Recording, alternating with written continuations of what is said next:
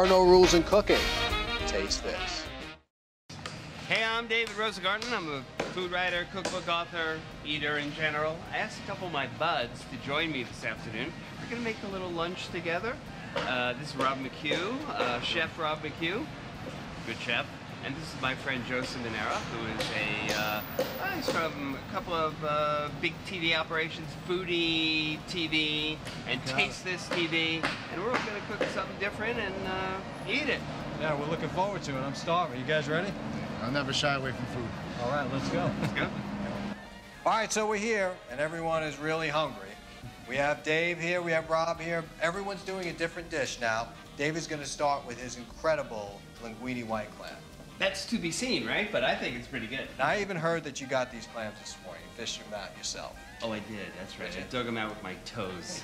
No, I didn't. That's the best way to do it. But we went to a good seafood store on Arthur Avenue in the Bronx. It got Oh, really really? fresh. For linguine with white clam sauce, which is one of my holy grail dishes. I mean, to me, it's one of the great dishes in the world, and I'm always searching for good ones. I'm a purist about it. I don't want white wine. I don't even want red pepper. I don't want other herbs. I just want clams, garlic, olive oil, little parsley. Just the way it was intended to be. The way nature intended it, Don't definitely.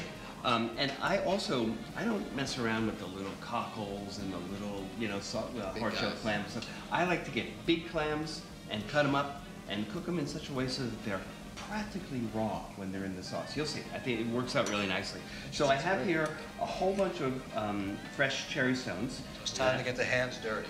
Yeah, it's time to get the hands dirty. With clams, of course. And I'm going to ask you guys to help me chop these up. Sure. And I'm going to show you a chop in 1 second while I describe the rest of this dish. Rob, this is your clam portion. Okay. So notice that the clams have one edge that's kind of ruffled, like right there. That edge. See that edge? I like to distribute that edge. Each of these big clams should have 3 pieces, and I like to cut it this way so that each piece has a little bit of that crazy edge. That gives a more consistent chew to all the clams. And you see, I'm done. Boom. And that's it. And I'm going to pop it in there, and you guys do the same. So I'm collecting clams from you. Let's put that right over there. Meanwhile, while you guys are cutting up clams, I want to tell you about the other most important part of this dish, and that is the Now, how many times have you had linguine white clam sauce in a restaurant and you said something like, it's not clammy enough, we're taking care of that, or it's not garlicky enough? I go berserk in making sure that there's enough garlic flavor in this thing. Or the garlic is not cooked enough. That's yeah, right. Have or you the ever garlic had is that? not They cooked just enough. kind of throw raw garlic in there and hope for the best. You're right. Yeah, and it's such a different taste. I mean, garlic has a different flavor at every level of cooking. So I do 3 things in the morning on the day of cooking this dish. What I do is I take a lot of garlic. I mean, this is practically a head of garlic. Peel it, and then I cut it extremely thin, like they do in what movie? Razor. Goodfellas. Only cut it. Just enough to liquefy with a little bit of oil. Well, don't forget that line. Did you do that for me? These are fast clam people. So anyway, I cook it in a lot of olive oil, as you can see, and slowly until it just starts to turn a little brown, a little yellow. I don't mind when garlic takes color. I don't want it to take too much color, except in one case. So anyway, I let that sit there all day. Now, how did you slice that garlic? What? How did you slice it? With a razor razor blade? No, I didn't. No, really? But with a good sharp knife, yeah. The only guy who takes 3 hours to slice garlic. Yeah, exactly. It's worth it, huh? What better do you have to do with your time than that? I gotta get your schedule. Yeah, I do. I would love to be. So I let that sit there all day, and the oil picks up great garlic flavor. Then I also brown some garlic, whole cloves of garlic that have been peeled, in a little bit of olive oil. They're going to get tossed in later for another level of garlic flavor. Wow. And then I take some finely minced garlic and I saute that in olive oil in a heavy pan until it gets all kind of brown and crusty and stuff like crispy. Wow. Yeah. Crispy. So you know that in the south of Italy, they often put breadcrumbs on top of pasta. Absolutely. This is my breadcrumbs, except it's garlic. You know, in Sicily, I don't know if they take batarga. You know the batarga? They take the roe and dried they shave tuna, it. the roe, and they shave it right over. And it's like everywhere you go in Sicily. Yeah. Batarga, and you're like, all right, enough of it. Where's the, because really people should not put Parmesan cheese on top. Right? They don't do it in Sicily, definitely. It's going to give a nice crunchy element to the dish. I like that. Hey, and it's going to bring it all together. Yeah. And by the way, I was in Sicily a couple of weeks ago, And I had a dish at a restaurant in Taormina where the buttarga was cured by the chef of the restaurant. They said he made this with red tuna and he put it up to cure 2 weeks ago. Wow. Like, I really got to get your schedule. I know, they're so into it. So anyway, that's pretty much what I wanted to show you at this point. When we start to cook, you'll see we're going to cook the pasta. We're going to combine the leftover clam juice from the raw clams with this. And we're going to just sort of pull everything together. It's very simple, very pure. So everything's going in there, Dave. Yeah. The pot of magic, so to speak. Yes. And then we're going to cook this kind of when the last dish is done, right? Yep, yep. So you avoid any overcooking of the pasta. Right. I can't wait. What's the next move? Yeah, this is as simple as it gets, but it looks amazing. I think it's going to be a great combination. I think we should just, get the water up. Let's go. And then as soon as the water's ready, we'll pop the pasta in. Then we're like, what, 12 minutes away? Something like that. Yeah. Now, is there any reason why, Dave, you're using cast iron skillet for this? You don't have to by any means, but I just want to make sure. Look how nicely these are done evenly. So other skillets that are not as heavy as this, Right. they have hot spots, and you might burn some of the garlic and not burn some of the garlic. I get a very nice even color in the cast iron pan. Good tip by Dave. Yep. Nice. I love it. It smells great. All right, so what's the next move? Well, that's pretty much it on this point until the pasta's done. So we should go on to dish number 2. Well, coming up, dish number 2 is Rob's incredible famous braised short ribs that we've been smelling for the last couple of hours here, because through the magic of television, we have the raw product, and we also have the finished product in the oven. But you're doing something special with like an accompaniment with that, right? Yeah. This time of year, oddly enough, you don't think pumpkins at this time, but actually all the pumpkin ale starts to come out around this time. So I wanted to take these short ribs down with a nice chocolate kind of pumpkin-y stout. Oh, nice. To give it a different flavor profile and really caramelizes onto the meat beautifully, and it just gives some great flavor. Notice the chef use of the preposition. We're going to take the short ribs down. To be a chef, Yes. you got to use so. I'm not going to plate it. I'm going to plate it up. I'm going to plate it down. Okay. Anyway. It's how we say it. Of course. Yeah.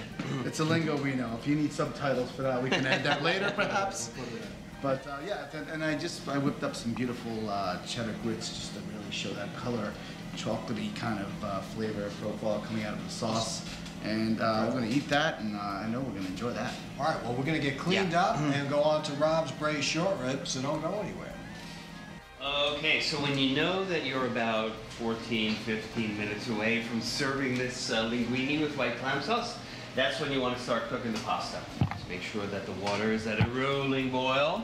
And you have this dish in Italy, it's a little different in some ways. They often serve it with spaghetti.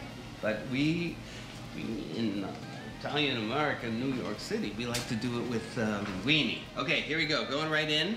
And it's an important thing when you get the pasta in the water, you want the water to come back to a boil as quickly as possible. So the other important thing in the early going is, take your pasta grabber or whatever you got and get in there and make sure that the strands are separated. While that's working, you want to do the last part of the clam sauce. So I have here, you perhaps recall that I had a nice pot, a saute pan of a lot of olive oil and a lot of razor thin garlic. That's right in here. And you want to bring that up to a boil. And then what we're going to do is we're going to add the clam juice, the raw, fresh clam juice, to that oil. Now, here's the deal.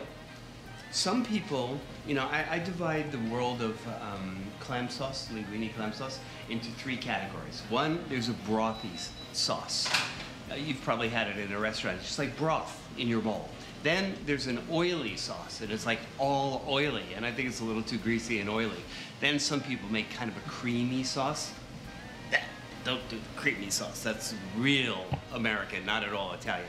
But what I like to do, what I discovered some years ago, is if you combine the broth, by which I mean really fresh clam juice, comes right out of the clam when you shuck it, and you combine the right amount of olive oil, you get something really special. And you'll see the texture in a few minutes. And as soon as this comes up to a little bit of a bubble, I like to add this, as if I'm making an emulsion. I call it an emulsion. And it gets a little thickened, and it's a beautiful thing. All right, I think we can start to do it now. I see some bubbling happening there. So I do it kind of slowly, because I really want to get this kind of emulsified. And, what's going to happen when that pasta is done is I'm gonna drain it. By the way, this would be a good moment to look at it to make sure it's not sticking. It's coming back to the boil, and good. It's all separate strands and nothing is sticking to the bottom. That's great. That's nicely up. So watch this. This goes in, and it's not really an emulsification, but it kind of gets this broth gets a little thick from all that oil. And in my recipe, which you'll be able to see, I have like what I think is the golden ratio of exactly how much oil to how much fresh clam juice. When this comes up to the boil, then you can hold it for a few moments. Then it's basically ready to go. Like right now, it's ready to go. All right, well, up next, Rob's famous short ribs. Rob, tell us what you got here. Wow. Coming with secrets. Well, yeah, I have a couple little secrets. One, I have these. First off, you got to start with really good short ribs. Those look good. This is a really good start. And second, I love to, just before getting on the searing and getting on with the whole process, I love to let them come out into room temperature. That's good, as you know, a lot of people might not know, to get your meat nice and warm before you sear. Let it relax. Let it relax a little bit, as you know. That's a good tip. A lot of people might not know. Yeah, a lot of people at home should understand that you got to let that come to like nice room temperature. Don't be afraid of it. It's a good quality meat from a great butcher. So you let it sit out and then you season it while it sits out. Yeah, and we're gonna get to that part now. I love to get a good room temp, and then I just like to bring it over to the board, and we're just gonna get a really nice. Maybe David can actually join in there with me a little bit. Sure. Get your Are we hands- seasoning? Let's season it up. Okay. Let's get really heavy. All sides? All sides. A lot of salt or A medium? lot of salt. We're gonna get a nice Dude, I can do crispy that. crust Rock onto that, this. baby. Don't be afraid to over season at this point. This is not. These short ribs are gonna go on a journey. It's gonna be a journey. Journey in my It's belly. gonna be a long journey, and yes, the journey to the belly is the final destination. But getting a good seasoning on it and just getting really good You cracked prefer- pepper onto that is really good. I like to get a nice, do it all over the place. Do you Really prefer long. black as opposed to? I do. For this one, I do. Yeah, so after we're done getting some nice cracked pepper onto here, it's more than enough. Just like to get these guys going. So at this point, I want to get a nice pan going, which I have started over here, and we're going to get some canola oil. I like to use canola oil for this purpose of searing. I think I like the heat content that it can get up nice and high. You can get this. Well, you really want to just put them down and get them nice and crusty. You know, that crusty sear you obtain, it's the best way to go. And then we just turn them. Real simple, just a good hard sear on both sides, not to touch it. Don't touch it, don't be afraid of it. At this point, it almost is like you can't really even burn it at this point, because you really locking in the flavor. And this is what's gonna take us on the beginning of our journey. And then we're gonna get our mirepoix, we're gonna render out some of the fat from the short rib. And then what we're going to do, this is the best part. I usually like to take a good sip of this at this point, but we'll save it for later. I like to deglaze the whole pan with this, and this is a chocolate pumpkin stout. More like The smell on this is and you can incredible. smell that right there. Man, gotta take a whiff of that. This one's strong too. Yeah. This guy will run you about 11% alcohol by volume, so That's a lot for a beer. That's like twice as much as most beer. It really is. It's crazy. And I love that because this is what, through the cooking process, it really just kind of penetrates the meat and glazes over, and you get this chocolatey feel.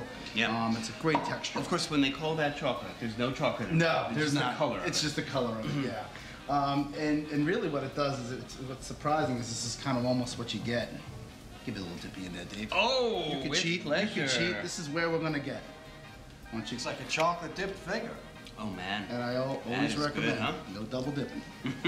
Even if I use another finger? Well, then you can. Taste the bitterness of the beer now. Yeah. Is that this whole thing reduced? Yeah. So this whole this is about 32 ounces total, and this will end up being here, and that's how you get in the end. And you don't Reduction. And it's really strong. Nice. And glazing on these, you're thinking these guys are going to be in there the whole time. Look at it, 2.5 hours. By the time these all come together, that's what the hard sear protects the inside, and that's why you want to get a good crispy hard sear, which I'm going to show you. And just taking it down and time. Just Taking waiting, it- taking it down, Dave. Taking it down, Take it Dave. down, take Taking it it down. down. We're gonna do a separate show on Take that. a little bit more of this down, if you don't mind. No problem at That all. was the index finger. Now. Notice? Everybody at home's paying attention to that. And it's just a few simple ingredients that I basically take after I do sear. I want to render out some of that fat, and then I want to get some onion, carrot, celery, just to pick up on that mirepoix a little bit standard. A little bit of thyme, some garlic, chicken stock, and beer, and we're going to get in there. I'm going to take it down 2.5 hours, pull it out. Chicken stock, not beef stock. That is chicken. Yeah. Because you want to lighten it. I homemade. mean, more beef would be like too much. Enough with the beef already. Yeah, enough with the beef. Give chicken a chance. You gotta give chicken a chance. Let's get these guys into a nice ripping hot skillet, and let's get a good sear on these guys, and let's begin the journey of our short ribs. We get to eat and we call it a journey. I love that. How else can you explain it? Awesome. Yeah, while he's searing, how about if I open a little Open away. vino? I've been waiting all day for this. I knew you were. Figures, once I have something to do, he wants to open the wine. I mean, Gotta get come on. that wine involved.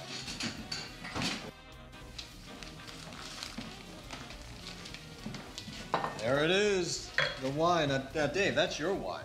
Yeah, no, but you're absolutely right. This is my wine in the sense I'm importing it. So, I did what I do, which is write about food and wine for many years. But just a couple of years ago, I decided maybe it'd be fun to start importing some of my own wine. That's the kind of wine I like. I'm really looking forward to Notice trying you guys it. are Yeah. starting to drink when I have to go to work. No, he hasn't poured it yet. You can drink and sear at the same time. Of course, it's my favorite part. Yeah. Yeah, so this is a wine from northern France. I bring in wine from all over the place, Germany, Italy, a lot of wine, but this one is from France, pretty good wine country, and it's a Chablis basically, but in that town of Chablis, they make it at different levels, from like real expensive to not too expensive. This is the not too expensive. It's called Petit Chablis, Little Chablis, but I think it's got wonderful acidity and a kind of stoniness, and I think it just goes great with food. So it's perfect for the linguine white clam sauce. Perfect. I better go with your dish Yeah, to too. go and through even with the his. scallops Yeah. as well. Yeah, they're very short. And even Oh, when Rob. Oh, wow. Yeah. What were you going to say, I George? was going to say, when you put the word petite in front of a wine, it automatically sounds like it's going to taste good. Right. I think so. Petite David Rosengarten. Petite. Impossible. No? So we have the wine, we have the braised short ribs searing on both sides. We're going to get cleaned up. Up next, seared scallops. Ooh. We are in for a real treat. All right, so now we're ready to get started on a braised scallop dish. I really should say seared. And really what makes this dish special is the bacon and the truffle honey. Oh. Yeah, it gets you right here. Wrong. Yeah.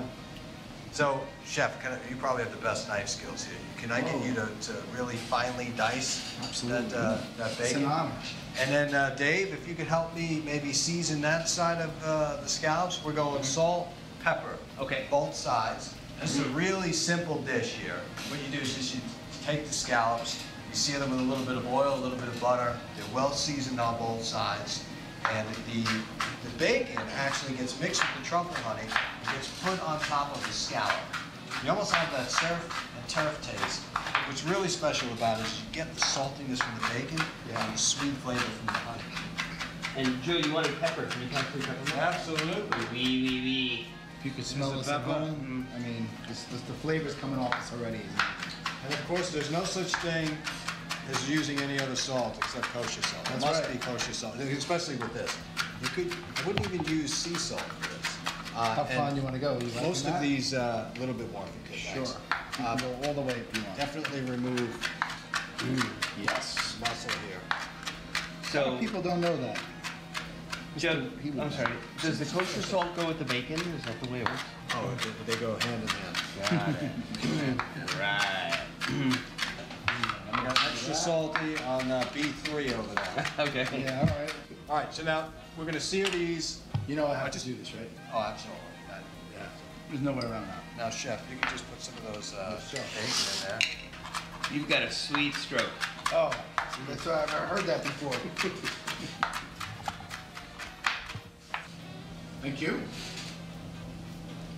Dave? Gotcha, mon chef. Okay, we ready to go? We are. We're gonna do this together. There you go. Cheers. Okay, we comfortable, right? For a second there, I didn't know if I was still in the kitchen. Where were you, Joe? I don't know. Slap me in the back of the neck. I'm back to reality. I love it. I really love it. All right, you guys. How did you come to this combination? What made you think of it? I worked with Danielle years ago at Le Cirque, and we were doing his scallop black truffle. And we had some bacon that we got left over from cooking the guys' breakfast. There's bacon left I had bacon, yeah, it was bacon left over. kitchen is that? I put the bacon with the scallop. I said, wow, this is really a good combination. And then the truffle honey just Truffle came was later already on. there, and honey was another leap thing. Yeah, the truffle honey was in Jacques Torres's kitchen. Oh, right. A lot of leaps that day. Yeah. So we're gonna take the scallops, we're gonna sear them on both sides to perfection, and then we're gonna taste the incredible dishes that Dave and Rob made together, and we're gonna have one hell of a day. This is going to be a great day. I mean, bacon, wine. You guys ready? Can we do it now? Absolutely, probably about 5 minutes. Okay. All right, don't go anywhere. All right, now we're gonna taste these 3 dishes, and you got 3 guys here who are really hungry and ready to taste. We're gonna have a little bit of wine with these dishes. I think it's gonna go with all 3. We'll talk more about that later. But again, this is my petit chablis. Voila. Please, thank you. And I know it's gonna go with the linguine clam sauce, which is the first dish, the dish I made.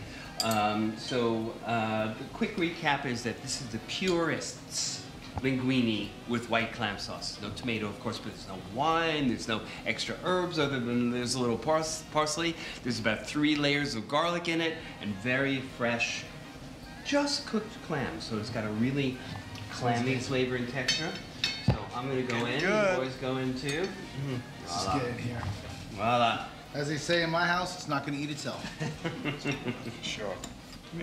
I know you've had many a linguine with white clam sauce, but what do you think? It comes I'll together. tell you what really pops is that dried garlic. I know. That Right? crunchy dried garlic on top. Man. Yeah. Wow. Okay, I'm glad you boys Absolutely. enjoyed that. Let's go on to the beef. Wow. Still like a stun gun, that dish. You'll still have it tomorrow. Thank you. Yeah, well, that's okay. I'm all right with that.